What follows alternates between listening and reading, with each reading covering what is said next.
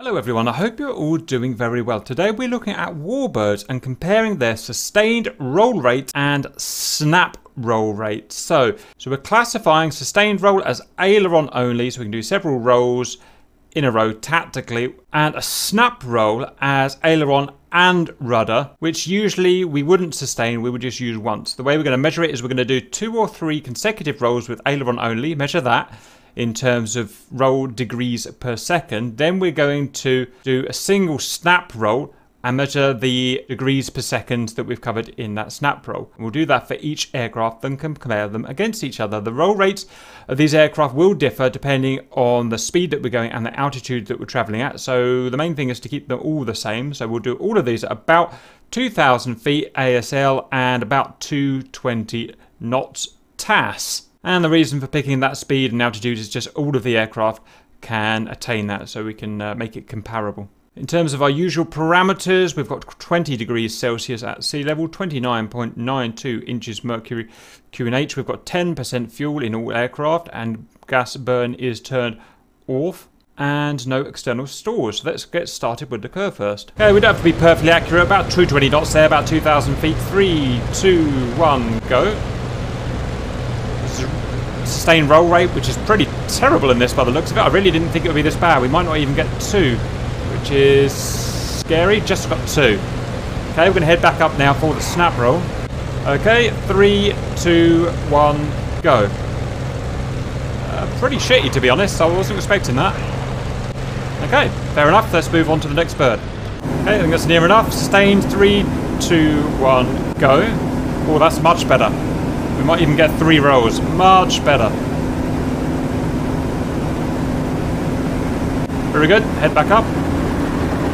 In terms of predictions, I'm guessing the aircraft with the lowest wingspan and the largest ailerons is going to be the winner. There's not much else I can think of that would be a bit of benefit. Okay, snap roll. 3, 2, 1, go. Oh, that's more like it. Look at that. Woohoo! Very good. Next plane. Dora, 3, 2, 1, go. Pretty good. That's a 3-roll plane again. Okay, snap roll. 3, 2, 1, go. Pretty good. I wonder why the curve first was so crap in terms of that rudder roll ability. Don't know. Next plane. I-16, that's close enough. 3, 2, 1, go. Oh dear. That's not very good at all. I don't know why. It's only got stubby little wings.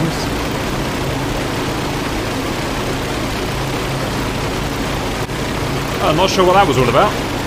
Let's try the snap roll. 3, 2, 1, go. Oh, Jesus Christ.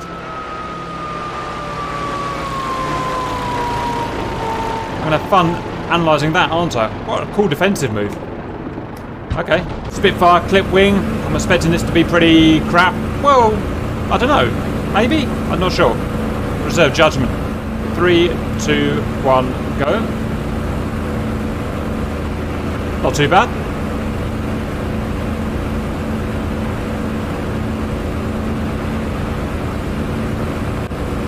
Not great, but I've seen worse. Snap roll.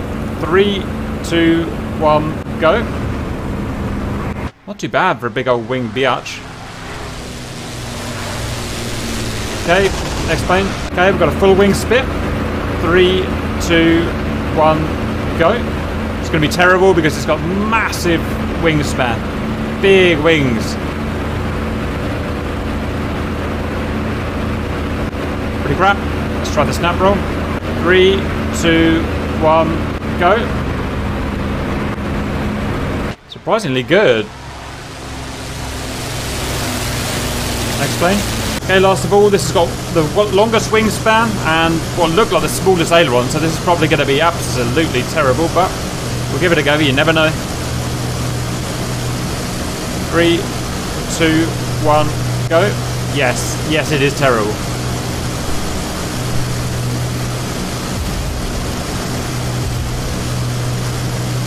Okay, let's see if it can snap. 3, 2, 1, go. Hey! It's not too bad. So I wonder why the curve burst was so bad. Right, good fun had by everyone. Let's go and analyse that data, shall we?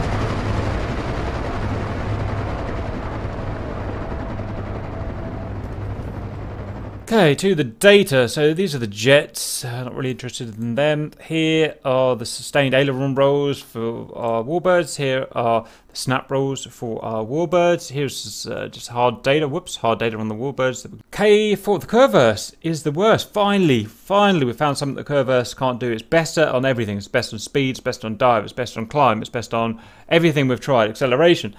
But finally, it can't do something. It can't roll. It can't roll. Why? Let's have a look. Curve burst wingspan. It's got the smallest wingspan here.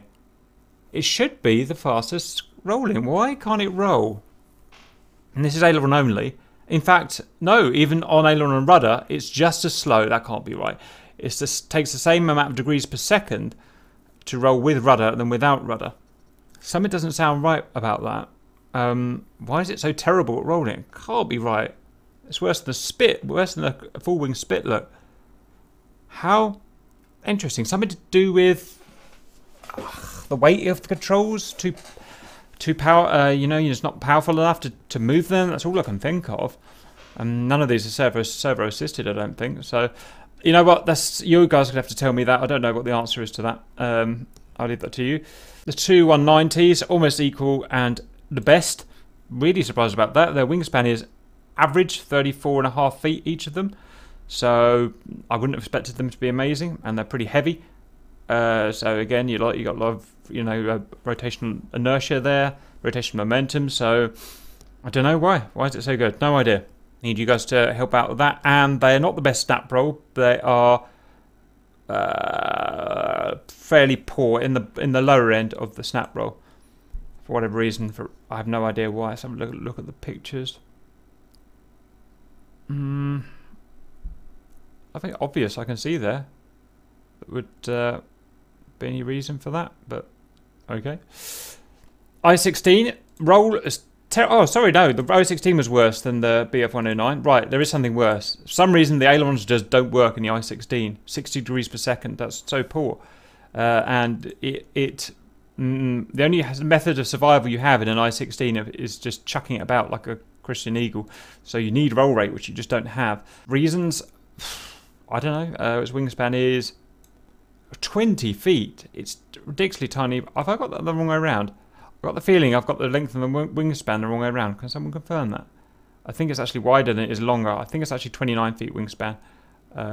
It's typical of me to put it the wrong way around. If I am right, then 29, it should really be the best along with the Messerschmitt, but it's not, so I don't know. Snap roll, it's ridiculous, 375 degrees per second. So why does it suddenly get so good when you use the rudder? I don't know. There's nothing obvious that tells me why. It's something to do with length, because the snap roll is a lot to do with the length, I think, as well as the as the width, but I don't really know.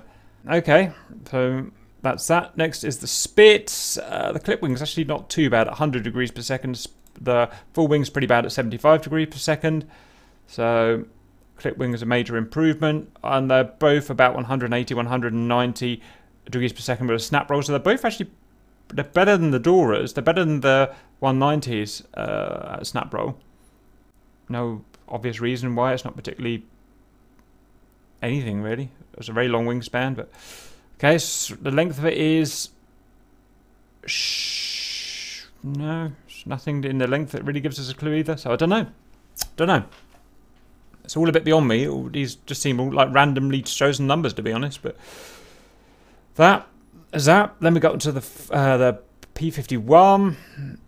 Pretty terrible roll rate. It does have the biggest wingspan here at 37 feet, I believe. So that does kind of make sense. That it has a roll rate of ailerons, and it's not too bad. It's relatively decent snap at 208 degrees per second. So the second best in snap roll. So again, is it quite short? Not really. So don't know. It's all a bit beyond me. So anyway, those are the results. I'm obviously going to need some help explaining why they are like that, but I think it's all very interesting. Next, we'll go and do sustained turn rate. I hope you enjoyed that. See you later.